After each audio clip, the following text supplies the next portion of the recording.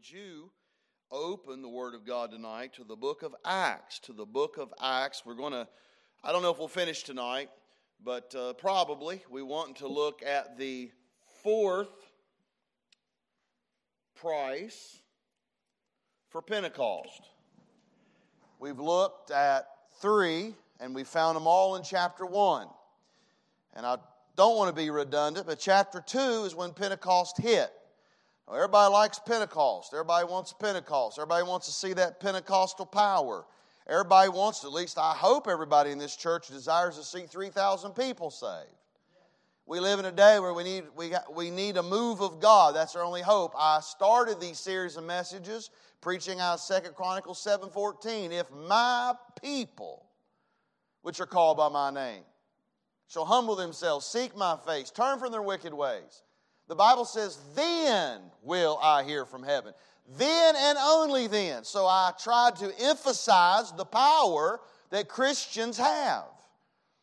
And we want to hear from heaven. Our greatest hope, our only hope is being able to hear from heaven. We need a move of God. We need the fire of God.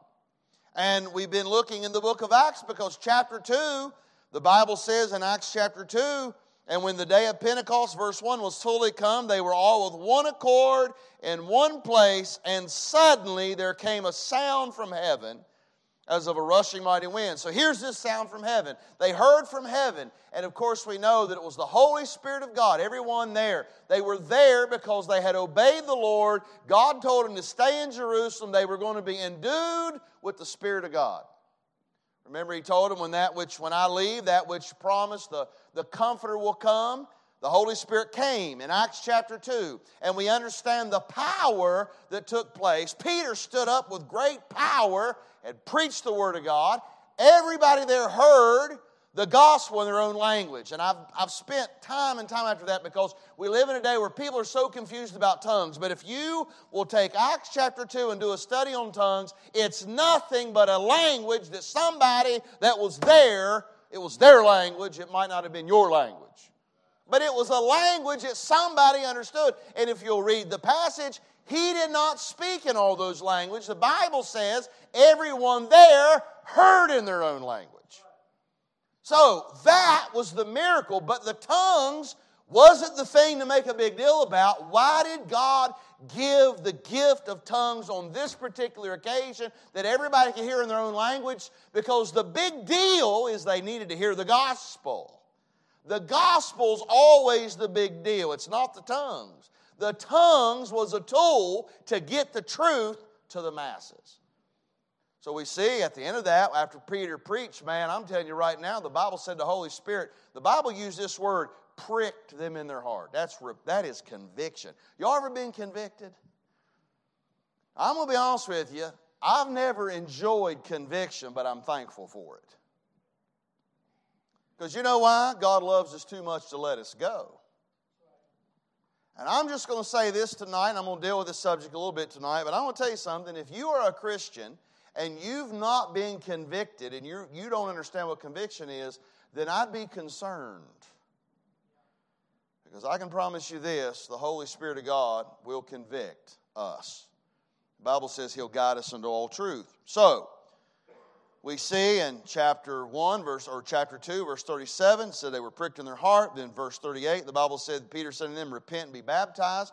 And then we understand 3,000 souls were saved and added to the church in verse 41. So we want to see the fire, don't we? We want to see revival. We want to see Pentecost. But I've been preaching on chapter 1 preceded chapter 2. And if the things didn't take place in chapter 1, chapter 2 would have never happened. Now, there was some human responsibility. There was some prices to pay in chapter 1 before chapter 2. Before the fire came, the people of God had to pay some price. If my people will humble themselves, pray, seek my face, turn from their wicked way, then will I hear from heaven. So the human responsibility is the same. Every time we've seen God desiring to do something, there is human responsibility in that. And we see in Acts chapter 1, we've dealt with the first three. Number 1, there had to be obedience. They obeyed. Verse 12, they stayed in Jerusalem. They could have went anywhere else and missed the power of God. They could have went somewhere else and said, I tell you right now, God don't know what He thinks. I need to go somewhere else. We've been here in Jerusalem. And He said, no, you stay in Jerusalem. Verse 12, they stayed, they obeyed. So I talked about obedience as a price that God's people has to pay. We should be obedient to the Lord. God blesses obedience. Then we looked all through the chapter. We've seen in chapter 1, verse number 14, the Bible says these all continue with what? One accord. Chapter 2, verse 1, one accord. You keep going through the whole early church of the book. The Bible says they're in one accord, one accord, one accord. Here's the second price. We must be in unity. The people of God's got to be in unity. We've got to be unified under the goal and the gospel. We've got to be unified under one purpose, and that's to see the lost saved. That is to see God's work get done in this world, and that is a unifying purpose. So we talked about unity. And then third, I think, is the greatest price that all of us need to really deal with. We dealt with that on Sunday night. We dealt with prayer. They were in one accord doing what? Praying. They were praying. All through the book of Acts, you'll see the early church, they prayed. They prayed for something special. We know that every great revival was preceded in prayer. History is silent about revival where no prayer preceded it. So we talked about prayer. That's why we want to have a prayer. We've been emphasizing prayer. We want to emphasize our special prayer Saturday on the 27th. We want to emphasize the men's prayer breakfast this Saturday. Now, I will not be in attendance there with you physically, but I promise you I'll be praying with you on Saturday morning. And next Saturday, or the 27th, we're going to meet here at 11 o'clock. We'll spread out. Now, I don't know exactly how we're going to do it, but I'd like to do it kind of under the guise of how they did it in 1847, 48, 1858 at the Great Fulton Street prayer meeting up in New York. And so we want to pray. That's a price. Now look at the fourth one. Now this one is a little interesting, and someone might say, man, why did they spend so much time in the latter part of chapter 1 dealing with this subject? I think it's powerful. Would you look with me in verse 15. So we've dealt with obedience, we've dealt with unity, and we've dealt with prayer. Now look what God spends the last part of the chapter. And in those days, Peter stood up in the midst of the disciples and said, the number of names together were about 120. Men and brethren, this scripture must needs have been fulfilled. That's powerful. Which the Holy Ghost by the mouth of David spake before concerning Judas. Now he's talking about Judas, the one that betrayed Jesus. Now there's 11 disciples there. One is gone, one is dead, one was a fake. Judas was a fake. Notice what the Bible says about him. Before concerning Judas, which was God to them that took Jesus. For he was numbered with us and had obtained part of this ministry. He'd been with Jesus 3.5 years. Now this man purchased a field with the reward of iniquity, and falling headlong, he burst asunder in the midst, and all his bowels gushed out. Now he's speaking here of how he killed himself. He hung himself. Jews.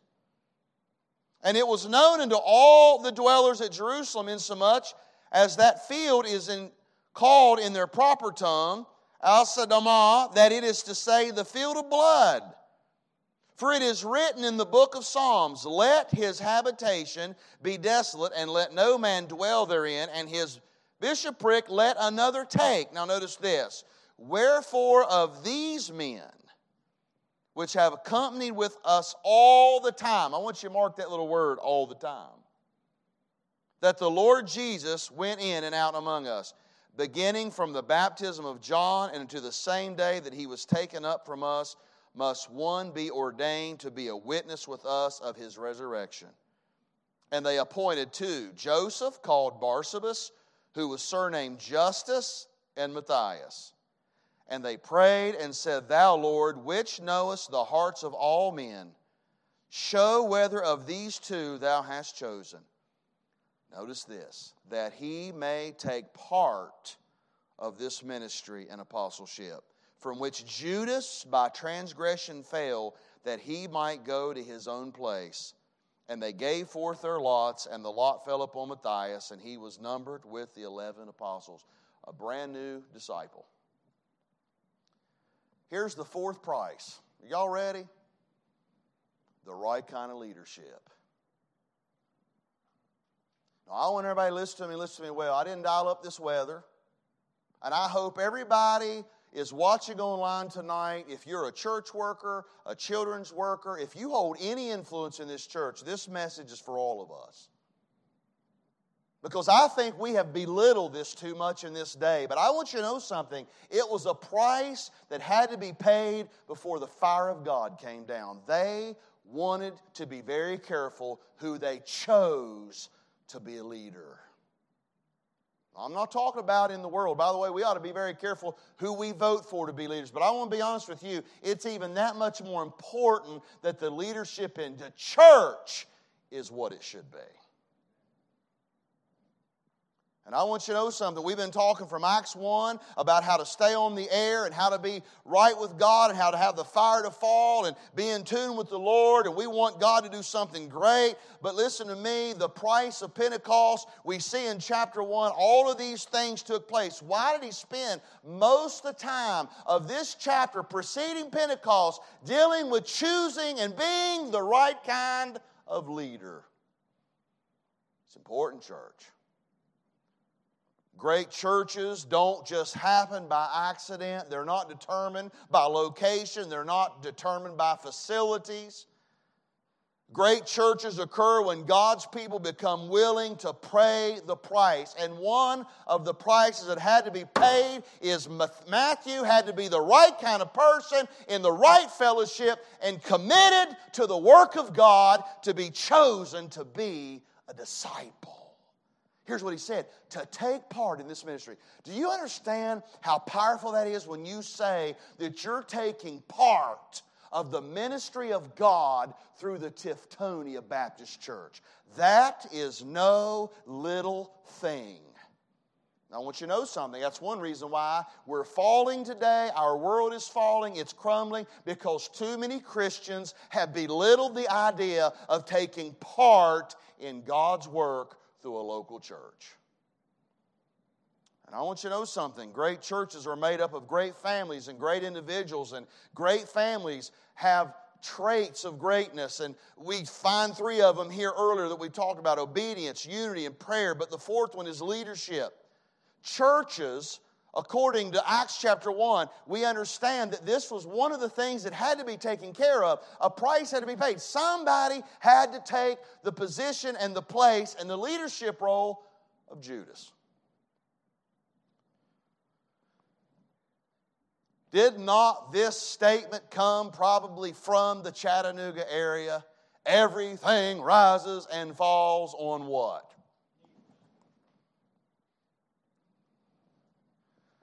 Judas turned out to be a devil. He forsook the Lord. He committed suicide. There was only 11. They're all here. On the night, the day, the time, right here before Pentecost, they're all there. They're all listed. Verse 13. Judas is gone. He's dead. He's killed himself. He forsook the Lord. So today, consider this question. What kind of leader were they looking for? What kind of leader were they looking for here? Were they concerned about it? Absolutely they were concerned about it. I believe there's reasons for that. But what kind of leader were they looking for? And what kind of leaders do we need to look at to have order, to have power, and have the blessings of God in our churches? I think it's relevant. If everything rises and falls on leadership. God help us. Now, when I say leaders, I know what most people think. Well, that means the pastor. No, I'm not. I want to get y'all out of that mindset, because listen to me. Yes, God's called me to be the pastor, but before I'm a pastor, I'm a Christian. I'm a full-time Christian. You're a full-time Christian. You're not a part-time Christian. You should be a full-time Christian. And by the way, when I read the Word of God, I don't really see a lot of these people that have titles. They're just Christians. They're serving the Lord. A leader is just simply this, a servant. Who was the greatest servant leader ever? Jesus Christ. So when I say leaders, don't think we're just talking about pastors or church staff. Listen, I'm talking about deacons tonight. I'm talking about deacons' wives tonight. I'm talking about Sunday school teachers tonight. I'm talking about bus workers tonight.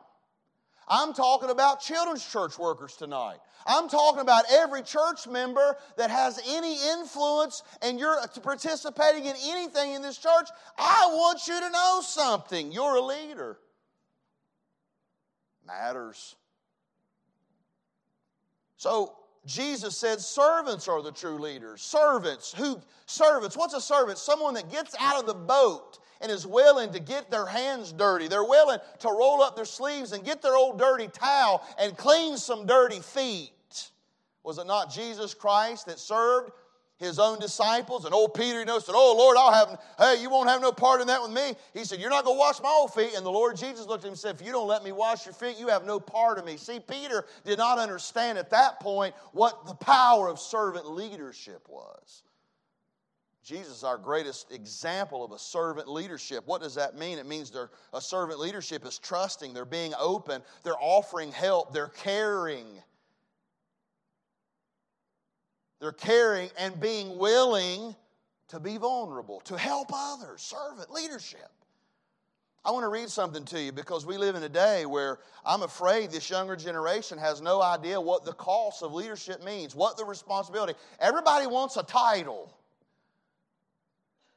They want a title without any of the responsibility, but you can't have the title, and you're not going to be effective in your leadership role unless you understand there's responsibilities to that leadership.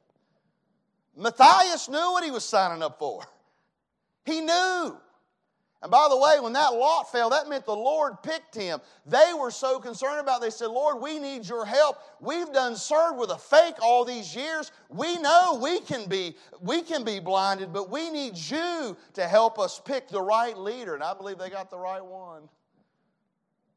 These 12 men turned the world upside down for God. But I wrote this down.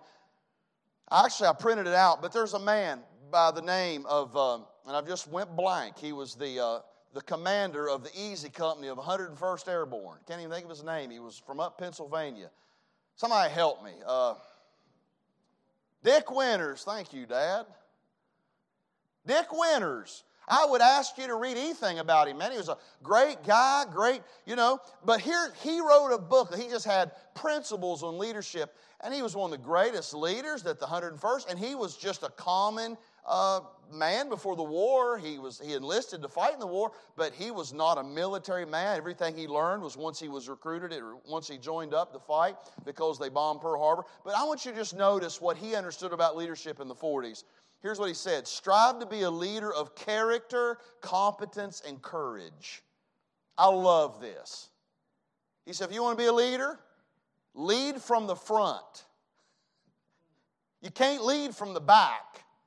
And you can't lead in a foxhole, and you can't lead if you're not present. And here's what he said: lead from the front, and I love this. Say, follow me, and then lead the way. Think about that. Follow me. Not you go on. No. Follow me and then lead the way. Every teacher here is leading the way. They're not expecting their students to do something they're not willing to do themselves. This is just practical leadership that everybody understood in the 40s. Then develop your team. If you know your people are fair in setting realistic goals and expectations, lead by example, and you will develop teamwork. Number 4, delegate responsibility to your subordinates and let them do their job. Number 5, anticipate problems and prepare to overcome obstacles.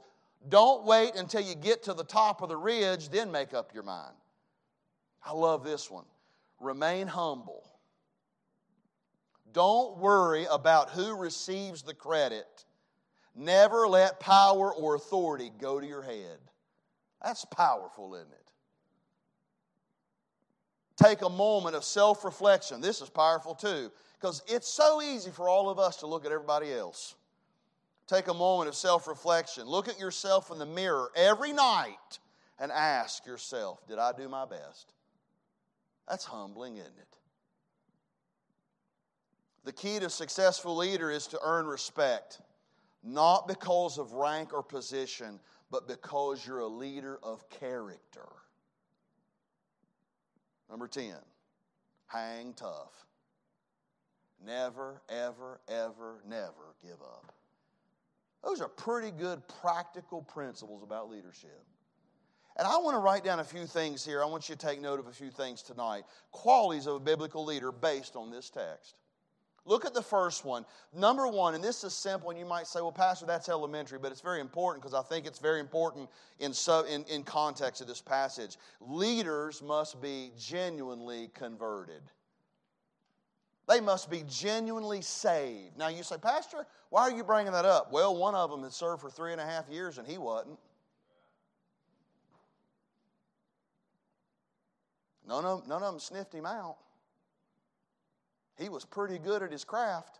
He handled the money, by the way. Somebody say, man, y'all got awful quiet on me. He must have been the most trustworthy one there because every time you mentioned Judas, he had the money bag.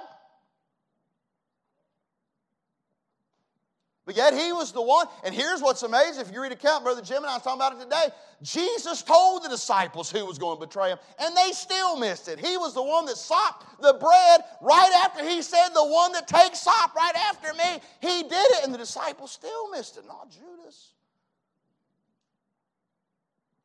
Now you say, Pastor, you're trying to get people to doubt their salvation? Not at all. Just make sure you got him. Make sure you know him. And let me just say this, if you met him, you know it.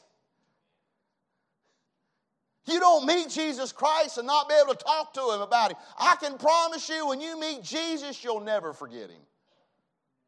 So precious is Jesus, my Savior, my King. I mean, having a relationship with him. But the Bible said one of the things that they wanted to make sure, if you look there in verse 22, they said, we want to make sure we get one that's a witness of the resurrection. What do they mean? You've got to be a witness of the resurrection.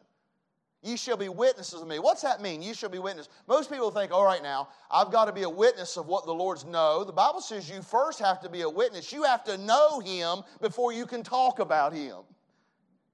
You have to know the resurrection. You have to be a witness of the resurrection, that you know Christ your Savior. You understand? It's a noun, then it turns into a verb. You have to have the noun right. You have to know him. You have to have the witness. You've got to know Jesus Christ, your Savior, before you can go out and witness for him. Does that make sense? That's simple, isn't it? That's what they were concerned about. We want someone that is a witness of the resurrection. We want them to be saved so they can take part in this ministry. The 11 remaining are being very careful because they got burned by Judas. Could you imagine the shock? Because they're human just like us. Could you imagine the shock when they realize it's Judas? I'm going to be honest with you. I think we're going to get to heaven if we weren't perfect up there, because we are going to be, and the Bible says we're going to be changed in the twinkling of an eye. But I think there's going to be a lot of shock there too. Wow. Man, they talked it. They had the vision, and they had the image. Look at me. I wouldn't care about my image. I'd make sure I had him. And I'd say this. I know I've heard a lot of people say, well, I just couldn't get saved because of my pride. Pride ain't worth going to hell for. All I want to say to you tonight is make sure you know him. You'll never be the right kind of leader. You'll never be the right kind of leader without knowing Christ as your Savior. You can be any leader at any level, but you still must be born again. It's one thing to profess Christ. It's another to possess Christ. Claim his name. It's one thing to claim his name. It's another thing to submit to his person. Leaders must genuinely be converted. They must genuinely be saved. Now look, I'm not saying this to make you doubt anything tonight. I am assured of it. You know what? I nailed that down many, many years ago. I nailed it down like a stake down in the ground 100 miles deep. I had to say to the devil one night, I said, look here, devil, you're going to quit doubt. You're going to quit making me doubt. I had even talked to myself and say, self, you're going to have to quit doubting this thing. And one night, I've told you this before, but I just laid there in bed. I said, Lord, I'm telling you with all my heart, I've trusted you as my Savior. And if I go to hell, it's your fault. I don't know anything else to do. That's complete faith, friend. Nail it down tonight. If you don't have it nailed down, you need to make tonight your night that it's nailed down. Amen. Leaders must be converted. Number two, quickly, leaders must have conviction. And I'll probably stop right here because this is powerful. I should let y'all home early tonight. I think we're just going to get rain. But I want you to notice, leaders must have conviction. I want you to look at verse 15 and 16. These verses are powerful as I studied them. And we want to have prayer for Miss Vicky tonight. Verse 15, I want you to notice this. And in those days, this is amazing to me. And I've never picked up on this till I'll study this passage. And in those days, Peter stood up in the midst of the disciples and said, the number of names together were about 120.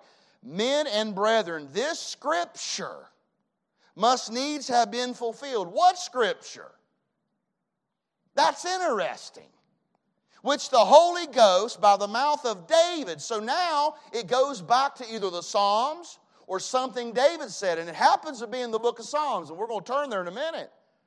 By the mouth of David spake before concerning Judas, which was guide to them that took Jesus. Now here's what I want you to notice tonight. Three quick things. Number one, a leader must be convicted in their heart that the Bible is the sole authority. The authority of God's Word. It is absolutely authoritative. Notice this. He's talking about Judas' betrayal. Do you know that Judas' betrayal was prophesied hundreds of years before it actually happened? It must needs be fulfilled. That's what Peter stood up and said here in Acts chapter 2. This scripture must be fulfilled. In other words, he's talking about the betrayal of Judas. Now, how did nobody know it? How was the disciples blinded? Even when he dipped the sop right after Jesus, he said there's going to be one of you that's going to offend me. One of you are going to betray me. Every leader must believe that the Bible is 100% correct in every little jot and tittle. God's Word is the authority to all of our faith and practice. My life, my physical being is depending upon this book right here. If I do not believe that salvation is of Jesus Christ, I've given my whole life to something that's a fake. I've wasted my life. Right? If this book isn't true, I've wasted my whole life up to this point. No, I believe it. It's complete authority. I believe, whether I understand it or not, every leader in this church should know that the Word of God is the answer to all of our problems. We know God's Word is true. It's complete authority of our lives. It should be the complete authority of our church. It's why we function the way we function. There's no such thing as a growing, soul-winning church that is not also a Bible-believing church. You believe the Word of God? The bottom line is not getting people into the building. You know, we want to get them in the building. We want to get them to come to church. Well, what are we going to do with them when we get them here? That's not important. I mean, getting them here is important, but what's more important, it's what we do with them once they're in the building. You know, all I've ever heard is, what y'all got for the kids? We got the Bible. I mean, they can go play ball anywhere. And Mr. Maddox, I'm glad you can play ball. And by the way, I love playing ball. I don't think I would want to play with you anymore. But I'm going to be honest, look here. We've made gods out of everything. Look at me. I'm going to tell you what is the most important thing in Maddox's life is the Word of God. Most important part of my life is the Word of God. The authority of my life is the Word of God. And so we believe that God's Word is, listen, that's what needs to be put in our life. You ever get discouraged? How many of you teachers have ever got discouraged? You've been teaching a class, Sunday school class, you've been working on the buses, you've been teaching. You say, oh, Pastor, they're about to drive me crazy. They're not getting it. No, they're getting it. And by the way, sometimes we want immediate, like instant rice. You know, we put instant rice, we get instant rice in just a couple of minutes, and sometimes we think that in a child's life or an adult's life that, you know, we're going to get instant rice. Well, sometimes you're going to get instant results, but most of the time, you're going to get that, you know, slow to boil rice results. But here's the wonderful thing. You're going to get the results because God's Word says it will not come back void. God's Word is the authority. We must believe that. Look here, G. Campbell Morgan, a great preacher of last century, said he was raised all of his life believing the Bible was the Word of God. But he left home, and the agnostics, atheists, liberals planted doubts in his mind. He got confused. He started reading as much as he could on both sides of the Bible issue. When he got done, he was more confused than ever. Now, this is a preacher, G. Campbell Morgan. And he decided to do something different, and he just read the Bible itself. He asked God to reveal it to him in His Word, and he said, when I walked out of that room, I didn't think it was the Word of God. He said, I know it was the Word of God. Simple. We believe in the authority of the Word of God. Number two, and by the way, godly leaders must believe in the authority of God's Word. Because look, we don't have a message. I don't have nothing else. When a couple comes into my office, and my wife and I, and we counsel, we don't have no little booklet that we get off of anybody. I'm just going to tell you, here's where we get all of our principles from. You know why? Because it works. You know why? Because He designed marriage, not man. Not Dr. Phil, not Miss Oprah, not Dr. Spock. They did not define marriage. They did not design marriage. God did. So let's just give them the truth, right? We got to stand on it, church. And we do. And thank God we are a church that believes in the Bible. How many of y'all love the Bible and believe and stand on the Bible? I'll be honest, I wouldn't be here if you didn't. Number two, the authorship of God's Word. Quickly now, authorship. We got to be convicted about this. We got to make sure the authorship of God's Word. Look at verse 16. The Holy Ghost by the mouth of David spake. Notice that in verse 16. Here's what's amazing. The dual authorship of the Bible. Here's just what we believe. Breath, God breathed through instruments. It's inspired of God. God's Word was breathed from God. It originated from God, but He used instruments to pen it. 2 Peter chapter 1, verse 21. For the prophecy came not in old time by the will of man, but holy men of God spake as they were moved by the Holy Ghost. 40 men from different backgrounds over 1,600 years wrote 66 books which have came together as the all-time best-selling literary masterpiece with one common theme, and that one common theme was the unfolding drama of redemption by the Savior, and it was only authored by one. Who else could do it?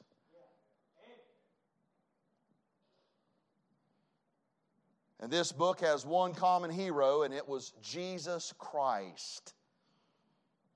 It's only possible by there being one author overseeing the whole project. By the way, He overseeing the whole project. And some of these folks always want to, there's so much confusion today about stuff, and, it amazes me, and I look at them and say, look, here's all I say to them. If the God can speak an absolute nothing into something, speaking it, He can keep His word perfect. And there's where the doctrine of preservation comes in. He says He will preserve His word. We have His word. You'd say, well, Pastor, how do you know? Because He's promised us He would preserve it. It's only possible by there being one author overseeing the whole project, God Almighty. 2 Timothy 3:16, all Scripture is given by inspiration of God. Godly leaders must believe in the authority of God's word and the authorship of God's word. Number 3, and I'm going to close. I'm going to get to the good stuff Sunday. Because I think leadership's a big deal. How many of y'all think leadership's a big deal? We all see it now as a big deal in our country, right? We really don't have we just have, we've got, some challenges at the border. Challenges, or do we have a crisis? Well, when you care more about illegals coming and taking care of the people you got, I think you got a crisis. When you have facilities down there that's overrun and don't have enough to house everybody, I think you got a crisis. So, leadership matters, right?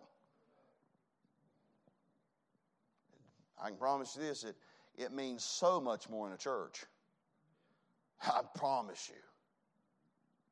We need revival, church.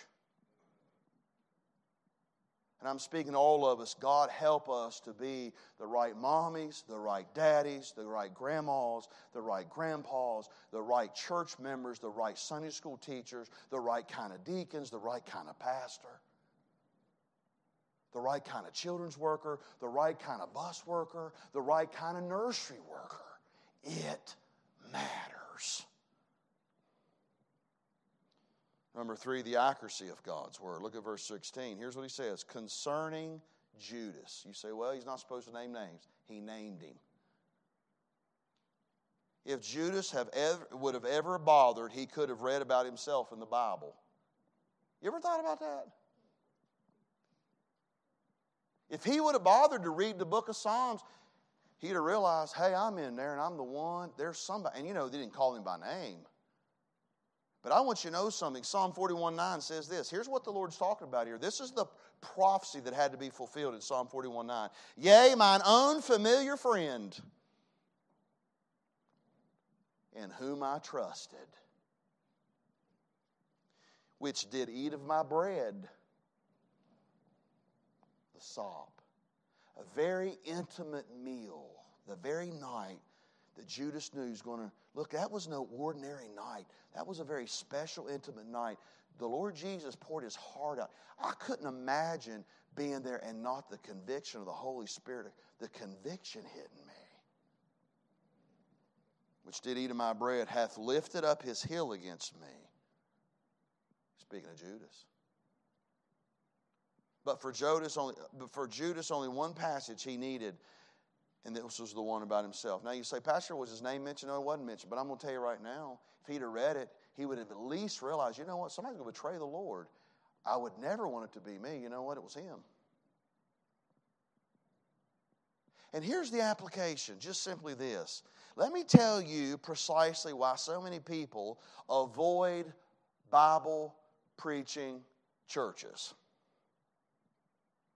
They don't want to be confronted by the mirror of God's Word because they don't want to see themselves as who they really are. Now let's let that sink in a minute. You know who I have the most struggle with in my life? It ain't y'all. It's me. It's me, it's me, it's me, oh Lord, standing in the need of prayer. It's me, it's me, it's me. And you know what? Every time I read my Bible, that's illuminated in my life. I told my wife before I came here tonight, I said, oh, wretched man that I am. Oh, wretched man that I am. Oh, wretched man that I am. You know what illuminates that in my life? When I read the Holy Word of God. And I get it why a lot of people, they want to quit coming to church. I get it. I get it why they're stopping services. I get it why they have little, sharing little topics and all of that. I get it because, I'm going to be honest with you. Some good old-fashioned Bible truth don't always make me feel good. To be quite honest with you, it's made me feel really sad at times. But once God works in my life and deals with me, it makes me glad. But, I think about this. Since I've been here, we've had people leave for numerous reasons. I mean, I couldn't count the reasons why, and I wouldn't even go into all of that. But I'm going to be honest with you. I know in my ministry of 20-some years, there have been people that have just absolutely left because it's been said, we don't like altar calls. We get nervous when people start responding to the Word of God. I'm going to be honest, that blows my mind that could even make somebody nervous. Somebody say, man, are y'all with me? I mean, I get nervous when people don't respond. But I'm like, man, when Jesus preached, man, the Bible said they were pricked. When Peter preached in the day of Pentecost, the Bible said they were pricked in their heart. There was 3,000 people responding to the gospel. And I get it. I know sometimes truth makes it uncomfortable. And I'm going to be honest with you. I think years ago when I first came here, some older folks were here. They were concerned that because I'm young. I'm no longer young. I'm 46. I got gray hair. I'm losing my hair. So I haven't heard this much anymore because now I realize I've kind of attained, I'm older now. People aren't as concerned about me changing. But by the way, I'm always capable, by the way. I have no desire. But we had one particular man, he was concerned for years and years and years. He'd come to the deacon and say, wait a minute. He's always concerned, Brother Chown, because he's afraid I was going to change something. I was going to get weak. I was going to get, maybe get liberal, whatever you want to call it. But I was going to change. Go to all these newfound philosophies. He's going to change. Well, listen to me now. Y'all hung around here about 12 years. and I mean this, and my wife knows it. Listen to me. I wish I could let up on some things. It would be a whole lot less stressful for me. But you know why I can't? Because I couldn't go to bed at night. The Lord Jesus, the Holy Spirit, would convict me. I'd be up all night saying, Mark, you're letting things go that you shouldn't let go. You got to stay right with the Word of God. You got to do right. Someone might say, well, you got to treat your children different. I can't treat my children different. You say, well, why not? You ought to give them a little bit more of a break. I can't give them any more of a break than I would anybody else because I wouldn't be right. Truth is universal. I said to someone the other day, not long ago, I said, look, I don't have that luxury to change just because it might be someone in your family or my family. Listen to me. Truth has to stay truth. And I know we can do a lot of things to change around here to get a bunch of people in this building. I'm not interested in that, church. I'm going to tell you what I'm interested in. I'm interested in loving this old book right here. Loving the one that wrote it. And let's line up with it, because I'll tell you this right now. I've never seen anyone be hurt by trying to do what this book says.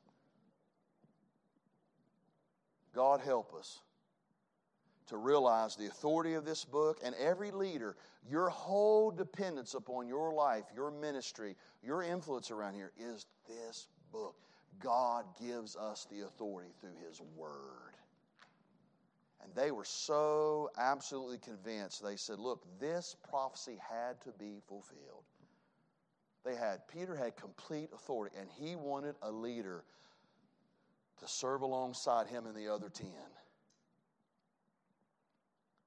that would take part in that ministry that had the same beliefs that he had.